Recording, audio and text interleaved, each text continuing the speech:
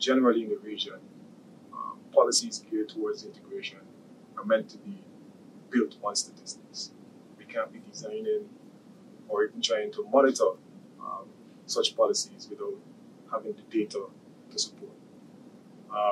So the work in statistics, my work as well, is closely tied to that objective, making sure that we are providing the relevant data at the appropriate time, such that us at the Secretariat can do the necessary analysis to determine whether or not the policies that we're seeking to implement are effective, or we need to recalibrate for some change in course of the direction.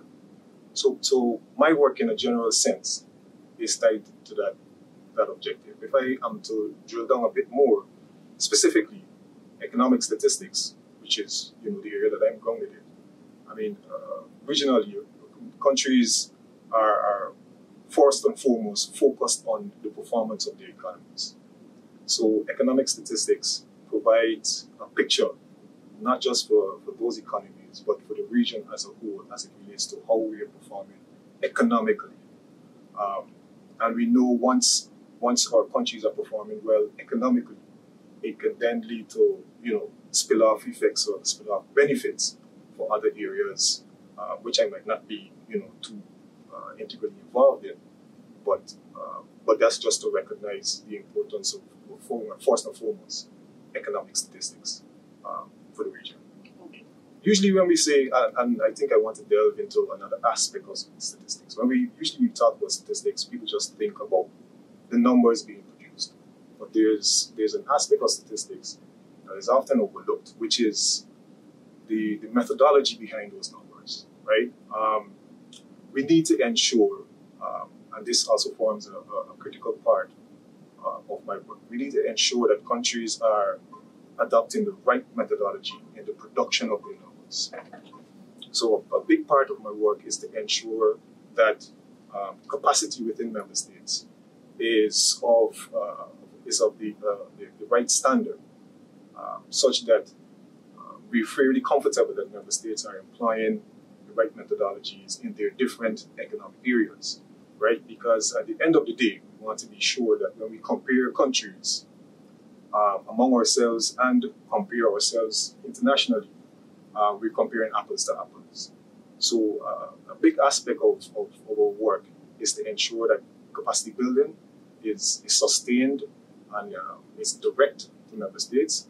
Usually when you think of capacity building, you think of workshops, which is an old, tried and proven methodology or method. But these days we're trying to go about it a little bit in a new manner, in the sense whereby we tap into our own skilled persons within the region. So we're in the process of developing what we call centers of excellence.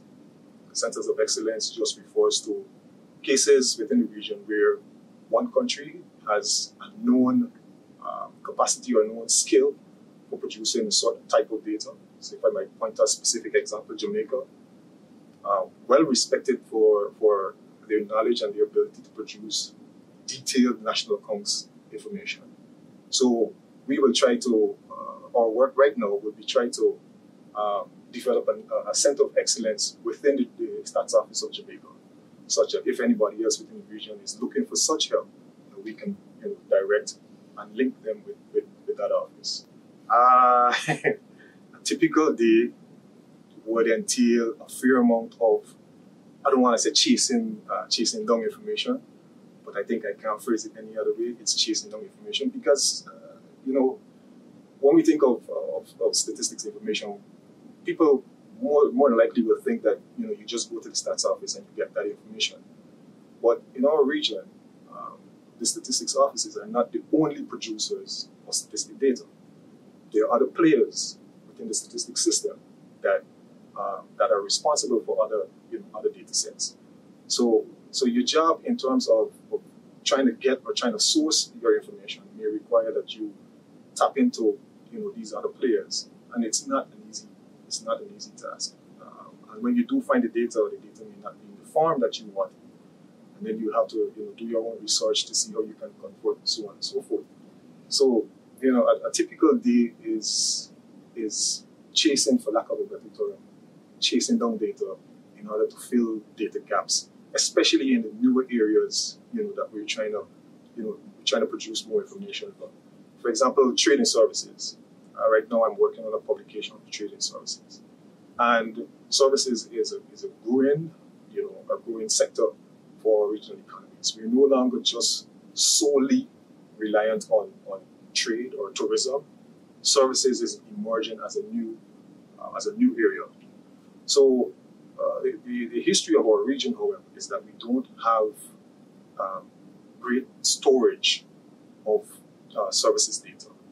So this particular area, this is one of the instances where I may have to tap into a central bank or some other player in order to get that information. But it is important that we reflect what's happening in these new and emerging sectors to give an idea to our policymakers where resources should probably be directed to for the sake of a better regional picture.